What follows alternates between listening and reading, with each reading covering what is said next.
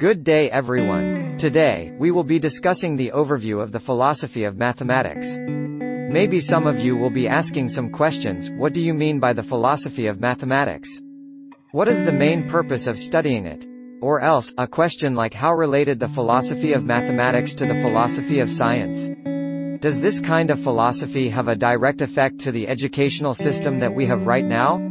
Well, let's find out the answer as we go along to this topic.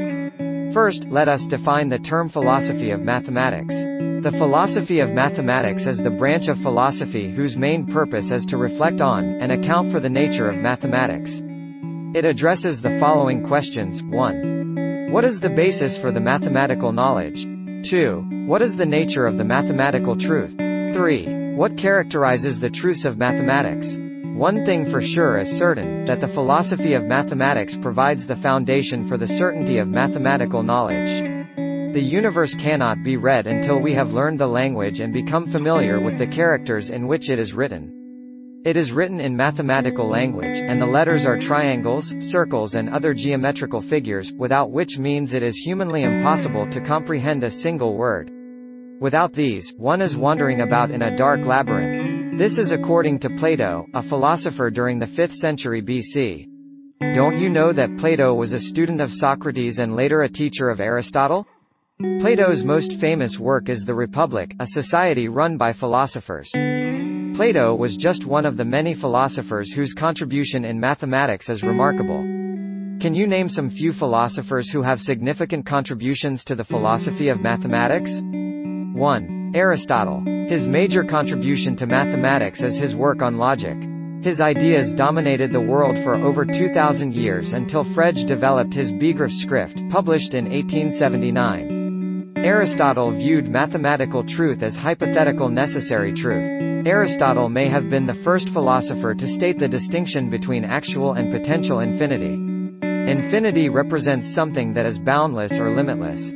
2. Leibniz. Gottfried Wilhelm Leibniz (1646–1716) was one of the great thinkers of the 17th and 18th centuries and is known as the last universal genius. He first argued that mathematics is essentially logic.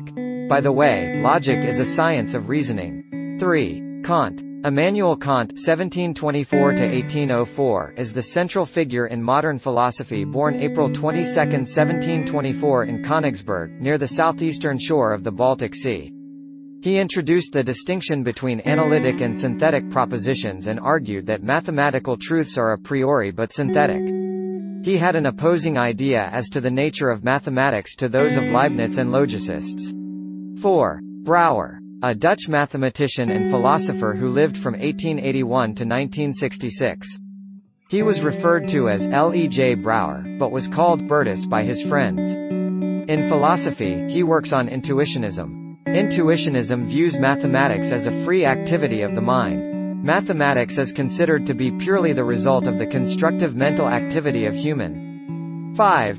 Frege. Friedrich Ludwig Gottlob Frege (1848–1925) was a German mathematician, logician, and philosopher who founded logicism. He used the general principle of comprehension by building arithmetic from logic, which he called Basic Law 5, but was later proved by Russell that it is really inconsistent. Basic Law 5 was later replaced by Hume's principle. And many more like Bertrand Russell, David Hilbert, Kurt Gödel, René Descartes, Wittgenstein and Lakatos. Class, this is just a simple overview of the philosophy of mathematics. Now it's your turn to make a simple term paper. I'll give a comprehensive discussion on the following schools of mathematical thoughts. 1. Logicism, 25 points. 2. Formalism, 25 points.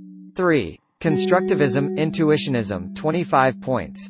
4. Platonism, 25 points. 5. Fallibilism, 25 points.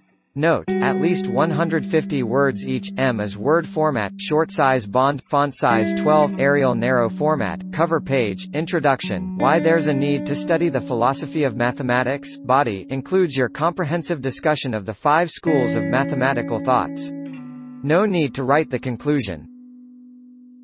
I hope you enjoyed watching my simple discussion on the philosophy of mathematics. If you like this video, please subscribe to Topomi channel for more discussion videos. Bye and see you next time.